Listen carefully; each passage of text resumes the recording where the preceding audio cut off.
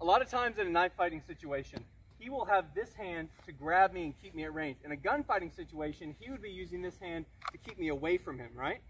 But in this situation, he's going to grab me and use this to keep me close to stab me to death.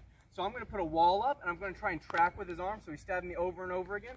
And I'm going to try and track with his arm and keep control of him. But I can't stay here because the longer I try and block him, just stab me over and over again. All right, the longer I stay here, the more likely it is for me to get caught. Yeah, he almost went around me there. So what I'm going to do is I'm going to collapse his elbow here and then use this, boom, as a way to exit through his side. So one more time, he has a hold of me, he's trying to stab me. Boom. Stabbing, stabbing, stabbing. Oh, he got me, I waited too long. Collapse, kick. Now I get some space. One more time.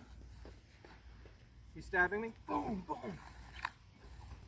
Exiting through his corner, not backpedaling, because if I were to backpedal, come stab me. I backpedal.